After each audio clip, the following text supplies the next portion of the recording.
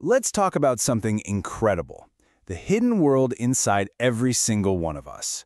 The system that powers literally every move you make.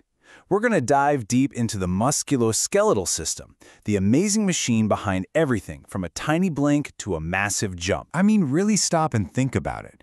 The simple act of jumping, it feels like you just do it, right? It's instantaneous. But what's actually happening under the surface to make that single leap possible? Well, it's way more complex than you'd think. Because what's really going on is this perfectly timed performance. It's like a biological symphony, where millions of microscopic engines work together with a living, breathing architectural framework. So come on, let's peel back the layers and see how this whole thing actually works. All right, first up, we got to talk about the power source, the engines that drive this entire operation, our muscles. Here's a fun one. You know where the word muscle comes from? It's from the Latin word mus, for little mouse. Yep, early anatomists thought that when a muscle contracted, it looked just like a little mouse scurrying around under the skin.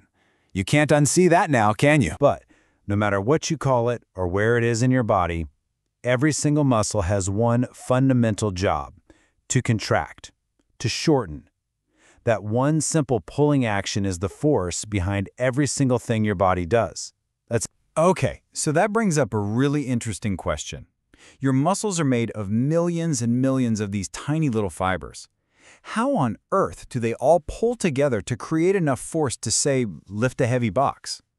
Well, to get that, we need to zoom way in. The magic is explained by something called the sliding filament theory. Okay, so here's how it goes down. First, a signal from your nerve shows up and bam, triggers a release of calcium. Think of calcium as the key that unlocks the whole process. That calcium lets these little protein heads, called myosin, grab onto special filaments. Next up is the power stroke. Using ATP, your body's energy fuel, those myosin heads pivot and pull, sliding the filaments past each other. Then they just let go, reset, and do it all over again, kind of walking along the filament. It's this incredible tiny dance happening millions of times a second. So how can we make these engines better?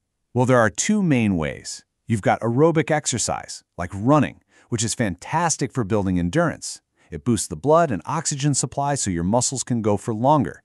Then you have resistance exercise, like weightlifting. This actually makes the muscle fibers create more of those little contractile filaments we just talked about, making them bigger and stronger.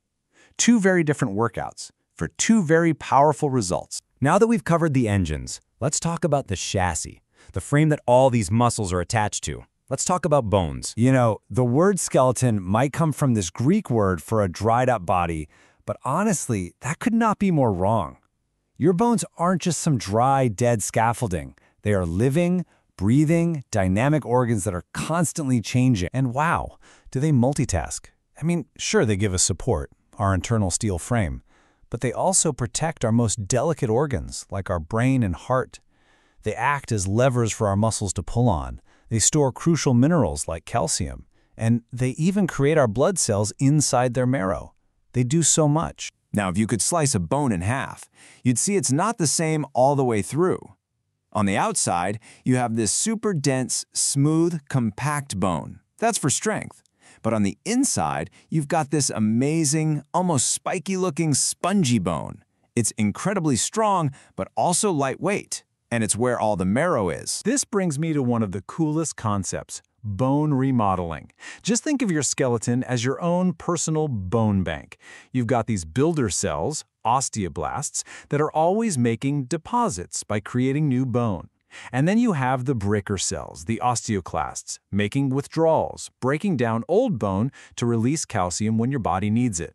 It's this constant tug-of-war that rebuilds your skeleton based on your daily life. So, we have muscles, check. We have bones, check. But to actually get movement, you have to connect them in a way that allows things to bend and pivot. And that's where joints come into play. Joints have this amazing, almost contradictory dual role. Their job is to hold our rigid skeleton together securely, but at the same time, give it the flexibility it needs to move. It's a pretty brilliant design. And you've got a few different flavors of joints. Some are totally immovable, like the fibrous joints that stitch your skull together. Then you've got some that are just slightly movable, like the cartilaginous joints between your vertebrae. And then you have the freely movable synovial joints, like your knee or your shoulder.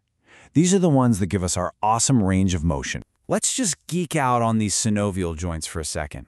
The ends of the bones are capped with this slick, glassy cartilage for super smooth movement. The whole thing is wrapped in a tough capsule, and inside, there's a cavity filled with this lubricating fluid. Then, it's all strapped together with strong ligaments. It's just a masterpiece of biological engineering. Okay, let's zoom all the way out, because this entire system, it isn't static. It grows with us, it changes with us, from the moment we begin until our very last day. It's truly a system built for an entire lifetime. Think about the journey your skeleton has been on. As a fetus, it started as just a flexible cartilage model. As a baby, your skull had soft spots to help with birth and let your brain grow. Then, in your teens, your growth plates fused and you reached your full height. And as we get older, well, our bone mass naturally starts to decline. It's this constant, incredible evolution. And it's not just the bones. Our muscles change too. And this is a staggering fact. By the time you're 80, your muscle strength can decrease by about half, 50%. Just let that sink in. Half of the power that moves you through the world can just fade away if you're not careful. Which brings us to what might be the single most important rule for this entire system.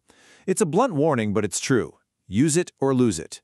Because if you don't use your muscles, they will get weaker and they will waste away. It's that simple. So what's the game plan? You have to keep this system moving, and the best way is with a mix of exercises.